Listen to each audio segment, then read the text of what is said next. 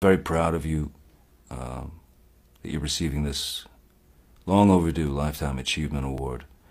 I'm extremely proud to call you Dad. I'm extremely proud to be your son. And as far as other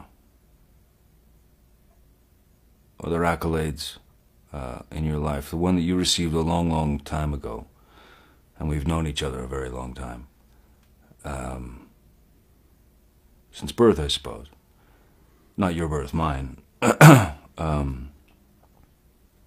Is that you won the Lifetime Achievement Award from those of us who love you and worship you and respect you a long, long time ago.